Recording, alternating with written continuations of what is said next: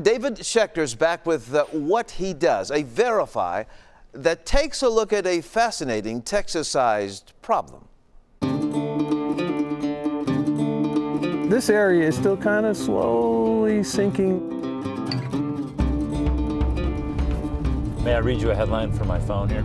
Absolutely. Large portions of West Texas sinking at alarming rate, new report finds. There it is.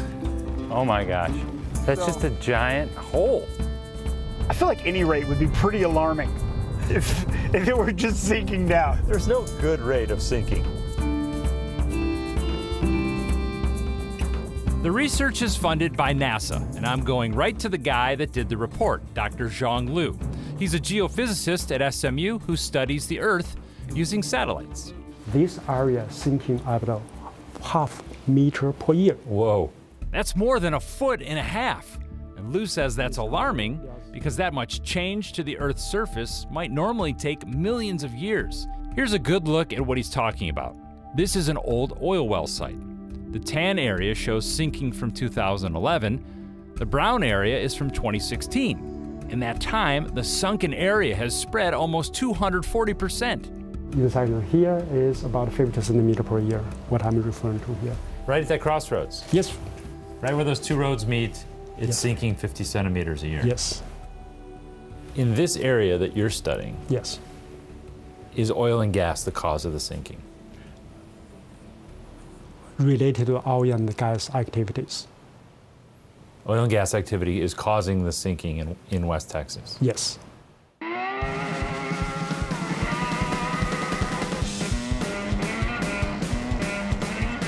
I'm near the town of Wink, Texas, to see this for myself. Okay, you really wouldn't know there's a sinkhole here just to No. look.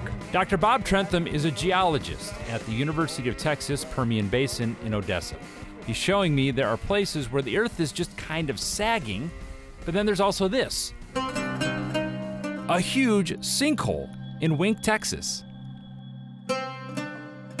There's Wink Sink 1 right That there. looks like it got hit by an asteroid from outer space. What the heck is happening here? This area of West Texas is called the Permian Basin, and Bob says under the Earth's crust here there's up to 1,000 feet of salt. Bob says oil drillers in the 50s pumped water below the salt layer to increase oil pressure, making the oil flow faster. Over time, some of that water has leaked, washing out the salt. With nothing to support the crust, it falls in. They've had to abandon and decommission a couple of oil storage tanks over there. So that would be oil pipeline, you think? An oil pipeline. Uh-huh. And what's happened is because I'm talking about different pieces moving in at different rates. Yeah. And it caused that to pop up. So this is a dormant. This was dormant before it happened. Yeah. Is the geology so unique here that this phenomenon is only going to happen in this area? In the Permian Basin. Yes. Because we don't have that same kind of scenario existent in North Texas, Central Texas, or East Texas. Close to the Wink Sink is an even bigger sinkhole, Wink Sink number 2. The earth surrounding it is cracking and sagging towards the hole, and you can see new rocks about to fall in. So this has to go in that spot down there? On top of the nail. All of this movement is being measured by scientists and students who are using GPS. Basically take 50 measurements from this From location. this location, yes. And then you go do that at 40 locations. 40 location, yes. That's a lot of data. You think there's any snakes down there? There might be. I hope not. So you need to be careful here. That's like, oh, nothing. No, I think that was nothing. I would say this. This area is definitely sinking. This area is. You could see it, right? You can see it.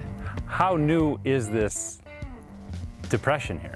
Depression is old. It's not new.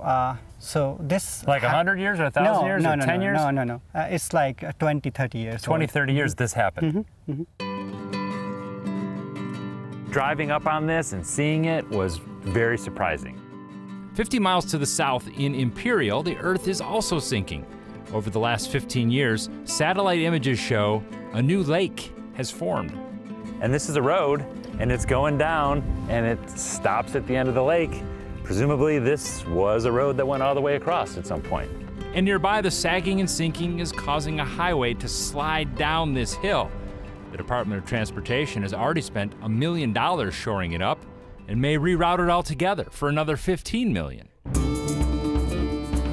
So is West Texas sinking? Well, obviously, not all of it is falling into the abyss, but technically the answer is yes. There are some contained areas that are sinking.